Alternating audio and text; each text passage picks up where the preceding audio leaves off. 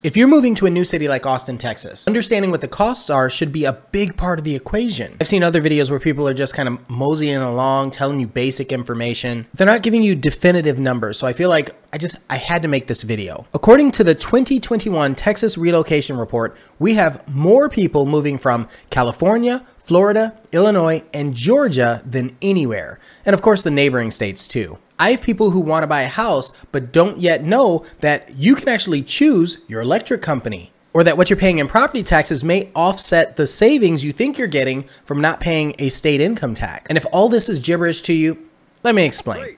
If this is your first time to my channel, thanks for liking this video. I go by ianofAustin everywhere on the internet, and let's talk real estate. Okay, so in this example on NerdWallet, I chose Chicago, Illinois, which is where I'm from, and then obviously Austin, Texas, which is where I'm at. So I've made this move, right? So now imagine your pre-tax income is, I'm going to do $65,000 a year, right? So to maintain your standard of living after relocating, you're looking at the need. You have to make at least about $54,000. Now there are some caveats to that. So if we look at the housing costs, so, and I'm going to go over that soon, but if you look at the housing in Chicago, median home price, 3-bed, 2-bath is $513, and then an apartment is $2,200 a month. And in Austin, it has it at $1,500 a month and then $350. Now, let me take a step back. A lot of people, when they're looking at this, you can't look at the numbers that are listed for sale. You have to look at what they're closing at. And so I have a whole series of videos that talk about that. But overall, if you're saying Austin, you got to realize Chicago is huge.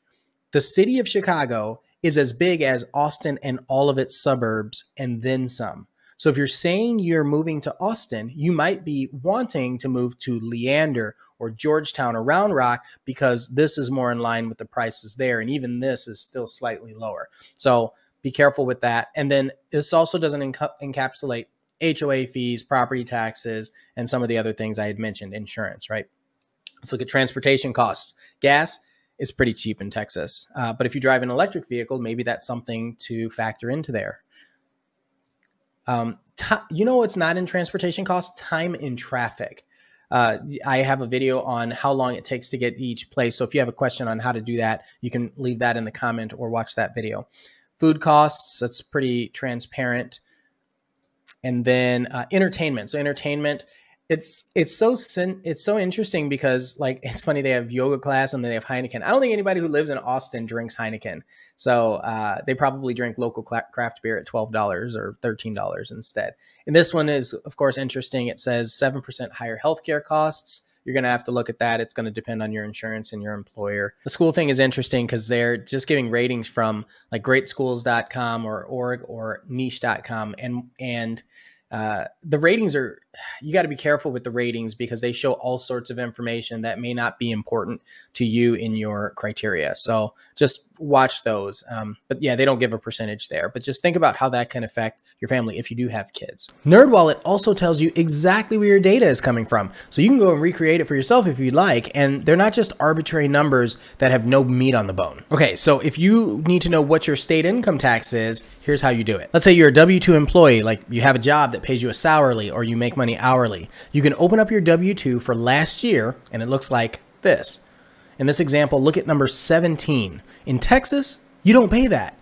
But let's hold that number for a moment. So now let's take a look at the property tax. Now I'm going to use a home that's currently active on the market as of the recording of this video. And this is just an example. This house is in the Millwood area of North Austin. It's a 4-bed, 3-bathroom, almost 1,500 square feet, and it's listed at $475,000. And the property tax rate is about 2.05%. Now, if you were to pay $500,000 for that house, it's likely that your annual property tax will be around $13,000 when it's appraised next year. And if you own a property where you're moving from, figure out what you're paying in property taxes, and then compare that to the number that you'll be paying in Austin. Another set of items that should be taken into the equation are intrinsic quality of life improvements. And I can almost guarantee you've never seen this on another real estate channel. I always argue that people are moving for love or for money. And it's a huge component of why we make the decision to relocate. Austin, Texas, pre-pandemic was a fitness capital, a music capital, an art capital. Obvious, it's the Texas capital. And we have a large pool of talent from all the colleges and the universities.